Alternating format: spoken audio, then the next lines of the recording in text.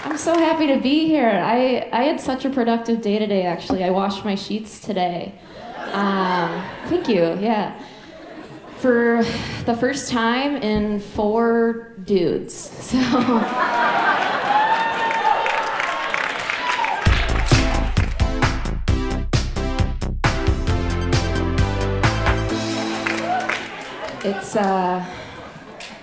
It's been a hell of a week.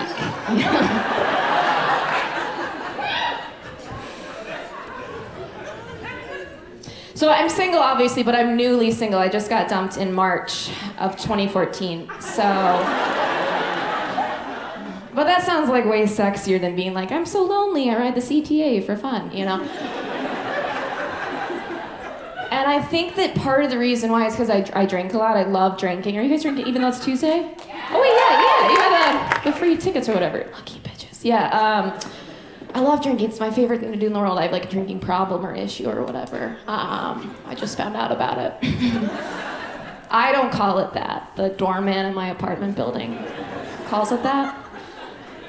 Every time he sees me, which is fair, because his shift starts at noon, you know. And then he's all like, stop calling me your doorman, I'm your father, move out already.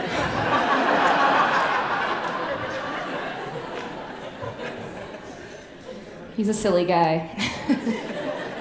But I was recently sober for 2 weeks, which doesn't sound like a lot, because it's not. But it was like embarrassingly, you guys, one of the hardest things I've ever had to do, and I stepped on the scale after those 2 weeks, realized I'd lost 7 pounds. That's how much I've been drinking. That's disgusting, and it's not applaud worthy. You guys are all right on it with that. Shut up, it's too late. But I was still proud of myself, really. I looked at myself in the mirror and I was like, oh, okay. Yes, bitch. I'm proud of you. You deserve a treat. And I immediately blacked out that night, right? Yeah. It's hard. It's hard being sober in Chicago, especially because, like, I can't just go out and have, like, one drink. I think that there's only one good time of the night to stop drinking in Chicago. You guys, if you're drinkers, you know it. It's the point of night where almost all the bars are closed, so it's like 4, 5, 6, 7 in the morning. And you're walking down the street and you see the one bar with its lights still on. I call it the Promised Land. And you go through its doors and you go up to the guy at the counter and you say, It's been a long Monday.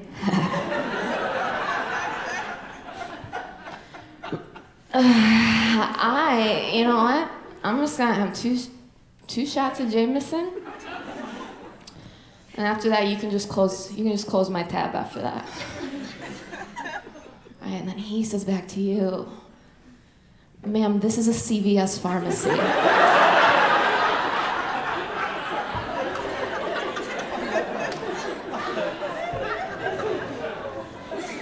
So you say, okay, just the Oxycontin. But my last relationship ended because I was drinking too much, and that sucked, but a good friend of mine said that the best way to get over an ex-boyfriend, this is what you do. Ladies, you join a boxing gym, okay? And every day that you're there, you just picture his stupid, ugly, fucking face. I don't know why I'm looking right at you, I'm sorry. Usually there is an ugly dude sitting in the front row, but are you guys together? Okay, never mind.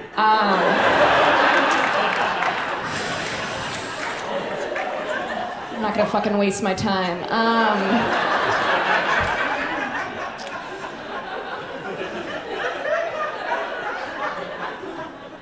But good for you, I'm happy for you guys.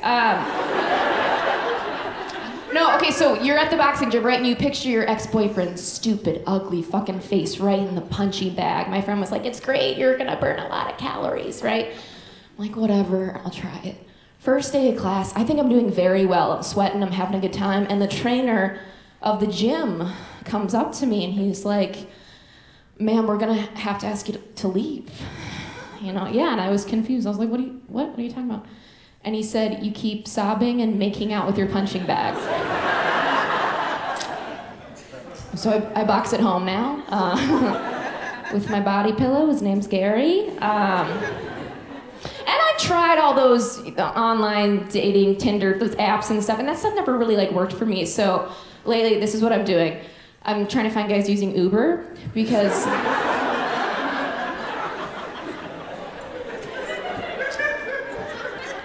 that way you already know they have a car and a job.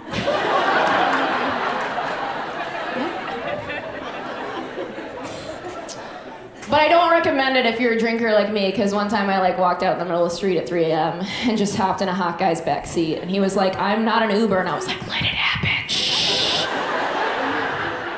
So don't do that. I'm not drinking tonight. Maybe that's I should be drinking too. So you guys are all drinking, right? We have designated drivers picked out and stuff? People just laughed. Is there a designated driver here? Fuck it, we'll take our chances. It's a big town, LA. There's not a lot of cops. That's what people who come here, my friend are always amazed, like, you can just do anything you want in LA, right? Because there's so many people. I'm like, no, there's cops here, and they're dicks. I got pulled over leaving this club. This is a true story. I got pulled over leaving. It was right before Memorial Day. So what was that? May. So May, I'm leaving the club, and I get pulled over by a cop, and the cop comes up to me. First question a cop always asks you is what? Have you been drinking? So me, being white guy, honest guy, stupid guy, instead of lying, I go, actually, yeah, I had 3 beers down at the Laugh Factory. And the cop goes, "Oh, are you a comedian?" I'm like, "Yes, I am." He's like, "Oh, really?" This is what he says to me. "Really? Are you on coke tonight? You doing blow?" I go, is that a stereotype that everyone thinks all his comics are do a guy? I go, I don't know. Have you had fucking donuts, you fat pig? You know, you do stereotypes.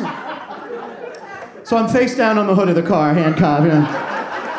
Said I was a comedian. Thought you'd think it was funny, you know. So they uncuff me. He gives me a ticket. This is where I get pissed. Here's what he writes me up for: an aggressive start. That was the fine. Aggressive start. He said that I took off too fast at this light right here at Crescent Heights, heading that way on Sunset. Said it was too fast. I'm like, what? Are you serious? Gives me this ticket for $200. I had to send my money. So I'm gonna fight this. Would you not fight this? Send the $200 in. Get a court date. I go down to fight it. Guess what? Cop didn't even show up. They had to throw the ticket out and send me my $200 back. Thank you very much. Yes. Always fight your tickets. So I took the money, went out and bought an 8-ball, and it was amazing. It's all over there. I was like, free Coke. Yes, Coke, free Coke. So, I live in LA now. I said to myself, Gerry, because Gerry's my name. Yeah. Any alcoholics here tonight? Yeah, I like alcohol. Yeah, fuck yes, of course. I got busted for drugs once, yeah. I got involved with the wrong people. I didn't realize they were the wrong people until they showed me the police badge. But I got arrested for drunk driving. Yeah, the officer said, "Get out and walk." I couldn't walk. He said, "Do you realize you can't walk?" I said, "I know, that's why I'm driving, fuckhead."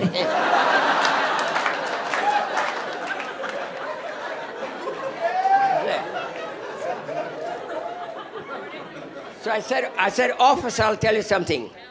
We break the laws. This is why you have a job." So I'm one of your employers. So you're fucking fired. Yeah. Now I'm going to throw a little curveball at you, something you're not going to see coming. I'm an alcoholic. Yeah. You're like, whoa, fuck, where'd that come from? It's true. It's a fact. And I recently got sober. I'm giving it all to you tonight. Giving it all to you. I did. I recently got sober, and getting sober really has you reflect on your life, like what you used to be like versus what you're like now. You know, like I used to get really excited about 2-for-1 happy hour, you know, and now I get excited about a free pen. I do. Because those therapists, they got that good ink, you know, they got that fancy grip. I used to pee the bed. Yeah, I used to pee next to the bed. One time, I got so drunk, I sat on a wine rack and I peed in my kitchen. And now, I pee in the toilet.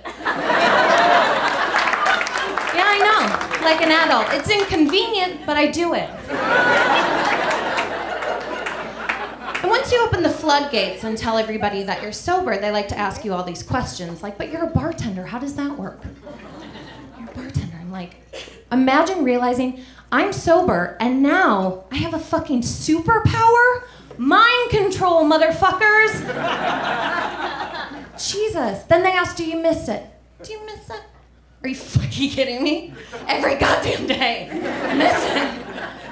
The other day I got lightheaded from a cold brew and I was like, can I just have this just for a minute? Everybody's trying to feed me water. No, I'm good. I just want to walk this one around a little bit. Feel her out. I haven't felt her in a minute. It's been a couple months. It's the old me. And the last one's like, are you sure? Are you sure you're an alcoholic? Now this one sticks with you because you're like, are you an alcoholic? After all that shit I just told you.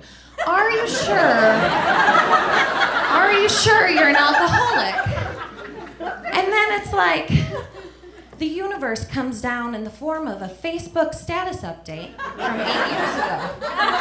And it says, left my phone at the bar again. If you need me, I'll be at the bar again. And you're like, cool, we'll just double check it. Yeah, I'm actually a recovering alcoholic, so if you guys could just put your drinks underneath your table for the duration of my set, that would help me out a lot. I quit drinking 1.5 years ago. I knew that I had a problem with alcohol. I did not have a rock bottom that was very dramatic. I did not get a DUI or anything like that.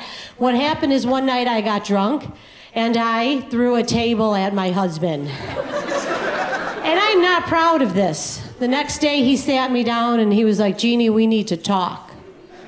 He said, you need to stop working out. He said, that table was heavy. So that shit was oak. That wasn't IKEA, you know?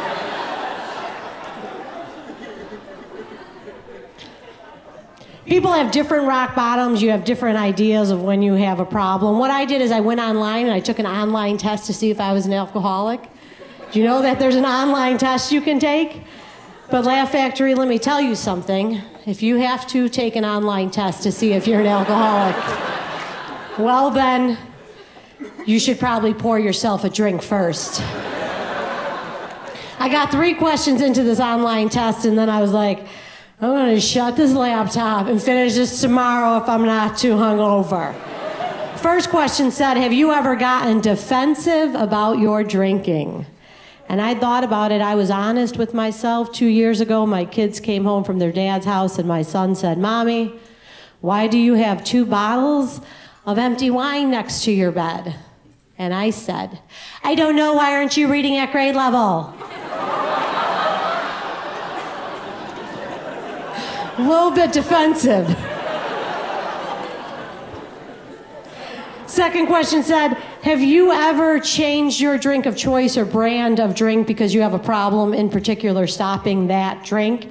And here's the thing, I love beer. You don't get a body like this from not loving beer. But I would do, after a night of drinking, like when I knew I had to start heading home, I would switch from beer to Jameson. Shots, no, not yeah. Come on, that's like a terrible idea, sir. That's like breaking up with Chris Brown to date the NFL. That is,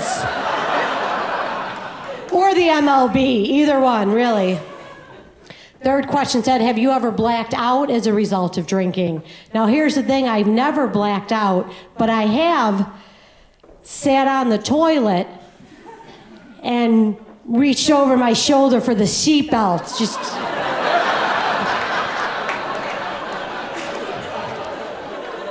Smells like an Uber pool in here. This is what I didn't do for my birthday. Everybody, did you get drunk? I didn't get drunk for my birthday. I've only been drunk twice in my entire life. Twice.